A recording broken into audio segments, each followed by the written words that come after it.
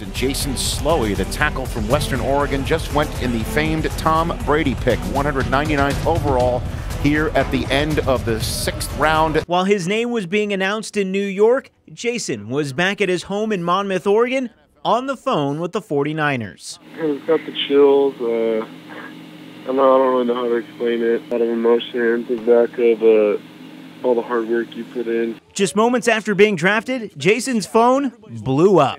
I got so many texts so fast, I couldn't even keep up.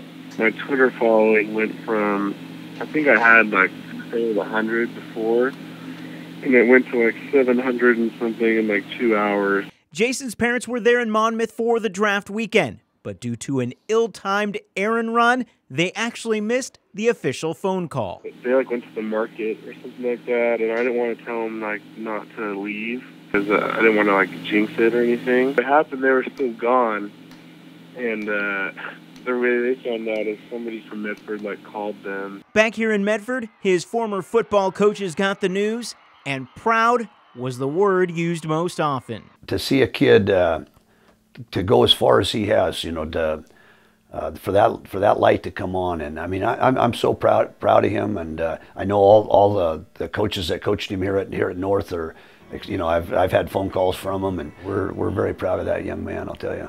Coach Rummery says this story is made even better by the way Slowey earned his shot at the NFL. I know Jason in high school thought I was picking on him, and you know, he probably went away from North.